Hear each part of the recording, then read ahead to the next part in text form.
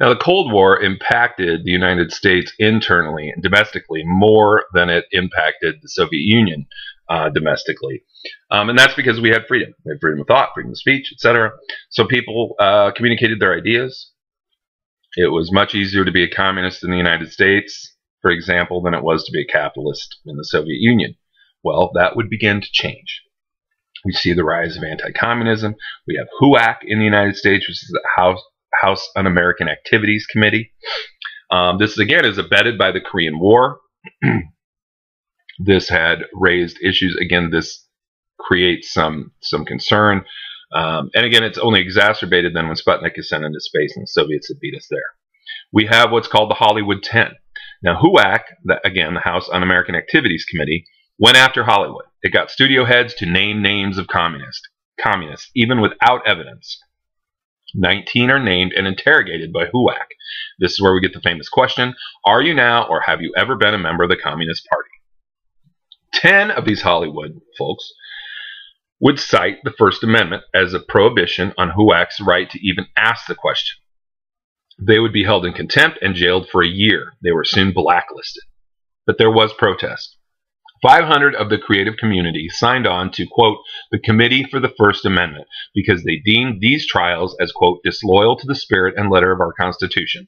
They also formed a radio campaign, Hollywood Fights Back.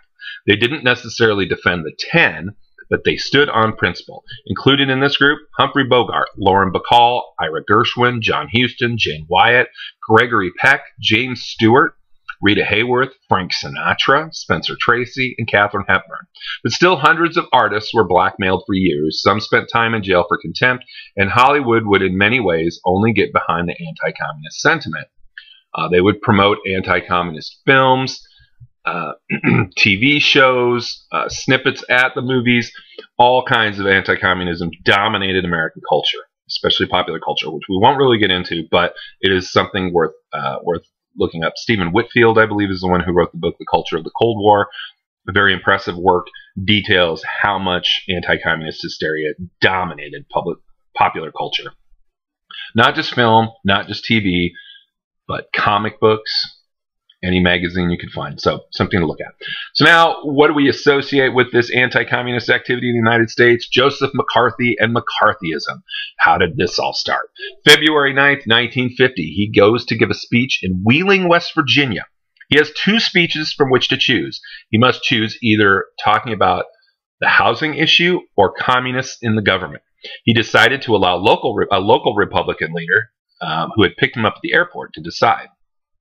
In this speech, of course, he would choose the anti-communist speech. I cannot take the time to name all the men in the State Department who have been named as active members of the Communist Party and members of a spy ring. I have here in my hand a list of 205, a list of names that were made known to the Secretary of State as being members of the Communist Party and who nevertheless are still working and shaping policy in the State Department. Now, there were no names. There was no proof of communism. What he had was a 4-year-old letter from Secretary of State James Burns that said 3,000, or that of 3,000 people who had been screened at state for communism, 285 had simply not been recommended for permanent employment, and 79 had been separated from the service altogether. When later asked for the letter, McCarthy, in classic McCarthy form, claimed he left the list in a suit that was still on the plane, so he couldn't look at it. So again, he says that he has a list of 205 names that are known to the Secretary of State as being members of the Communist Party.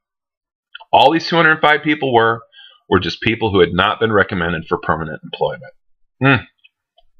But again, he would make his work happen here. Later, he would claim he had the names of 57, quote, card-carrying members of the Communist Party.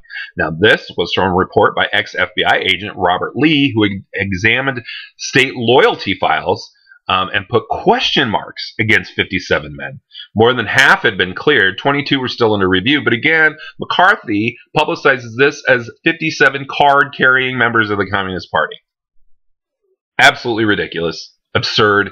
Now, he had his nicknames. Smilin' Joe. He's always smiling. If you see any picture of Joseph McCarthy, first of all, he's the weasel in the picture. If you look, you can tell who McCarthy is. He always smiled, called Smilin' Joe. He was also called the 10-cent Robespierre. Now, if you're familiar with the French Revolution, the guillotine, the Reign of Terror, the Committee for Public Safety, you're well aware of Robespierre, and you generally don't want to be associated with Robespierre. But who was McCarthy? He was a self-made man. He had become a judge at the age of 31, and he was the youngest United States senator by the age of 38. That is impressive. But he had been censured for destroying evidence when an attorney had forged.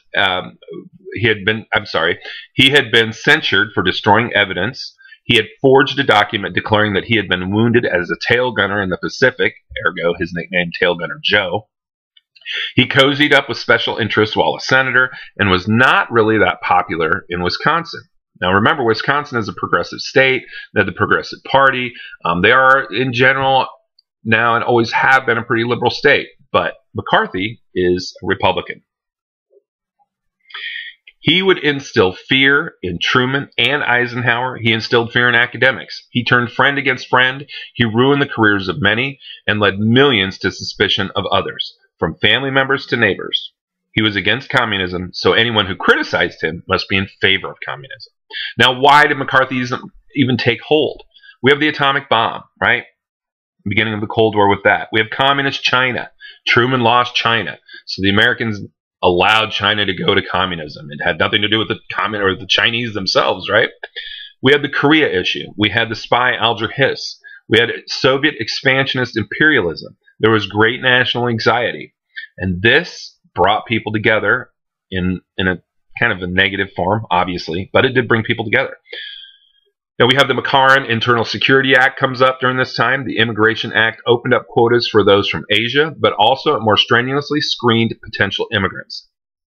Anyone who was declared a subversive by the Attorney General was simply denied entry into the United States, and members of communist and communist front organizations were subject to deportation. So as I mentioned, you could be a communist in the United States, well, up until this time. If you were found to be a communist, you were subject to deportation. Senator McCarran's quote, if this oasis of the world should be overrun, perverted, contaminated, or destroyed, then the last flickering light of humanity will be extinguished. Hyperbole much. Truman would veto this, but Congress overrode his veto, again showing the virulent anti-communism of the time. Was it politically motivated? McCarthy was up for re-election. He needed something to differentiate himself from other potential candidates for his Senate seat. With friend Edmund Walsh, McCarthy decided to play on the nation's anti-communist hysteria. Now, on February 9th, 1950, he publicized his list of over 200 State Department employees who were subjects, or who he argued were members of the Communist Party. He held hearings to embarrass and humiliate witnesses. He doctored pictures and released them to make them look like his personal and political enemies were in cahoots with known communists. Now, for example, Senator Millard Tydings, who had led an investigation debunking McCarthy, was included in a composite picture with communist leader Earl Browder with the caption, "Oh, thank you, sir." This would be published in the media, and it would help defeat Tydings in the 1952 election. But significantly, he had never met with him. And you can, these days in Photoshop era, we can see that the photo is obviously doctored. But again, it just goes to show what McCarthy was willing to do to take down his enemies. Now, what deemed someone a danger?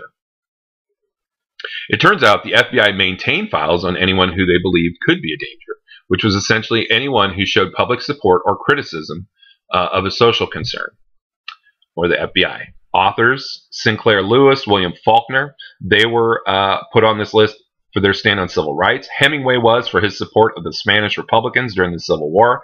Steinbeck's Grapes of Wrath was declared un-American.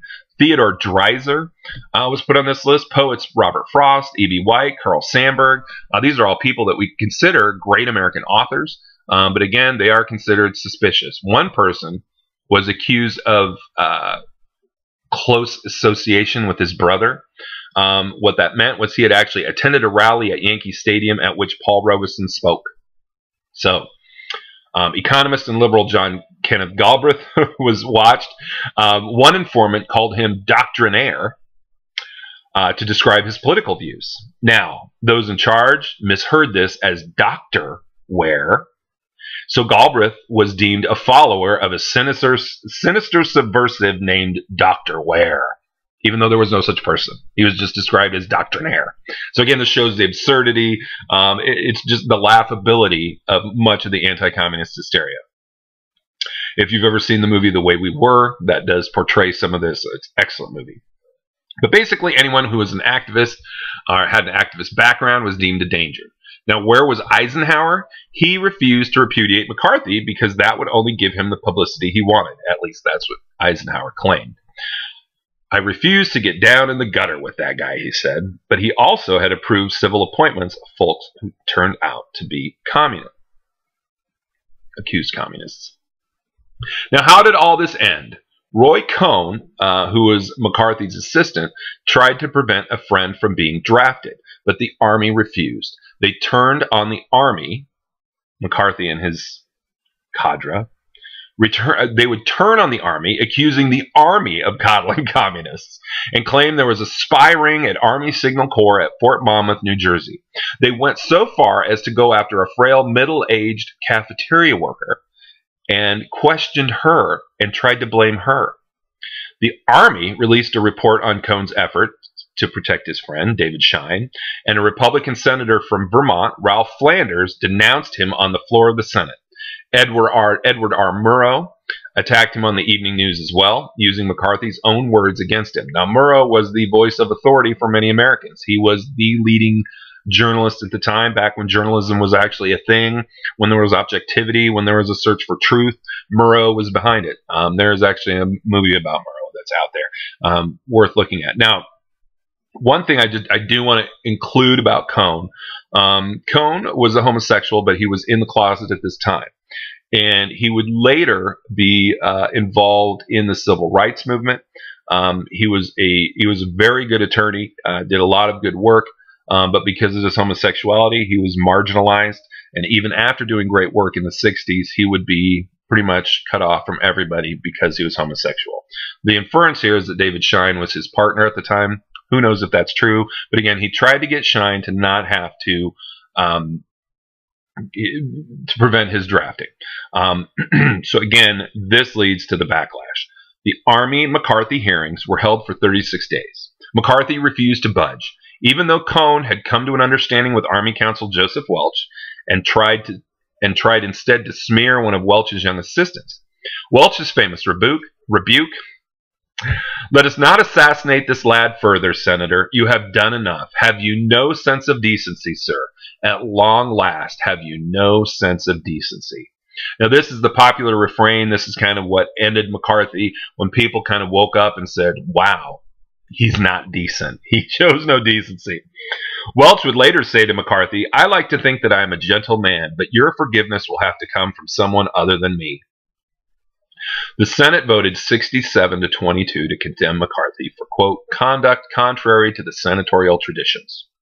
And that was it.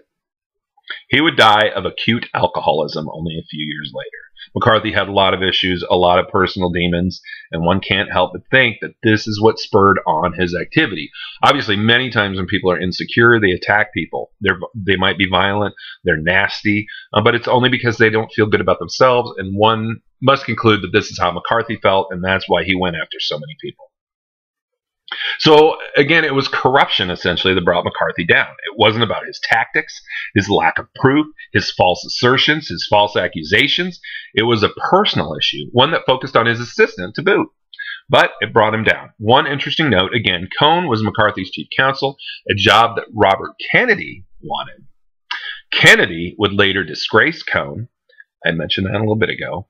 And Cohn would argue that this was out of spite for getting the job under McCarthy instead of Kennedy getting it. Now, whether this is true or not, who knows? But Kennedy was a cold warrior. He wanted to work under McCarthy. Nixon was part of HUAC, so many popular or unpopular American leaders were part of this anti-communist hysteria. Some of them did work under McCarthy. Roy Cohn, C-O-H-N, is worth studying on your own. A fascinating character in American history, one who really, how shall we say, was just born at the wrong time. Now, we'll leave it at that. We'll come back. We'll have another video about Cuba.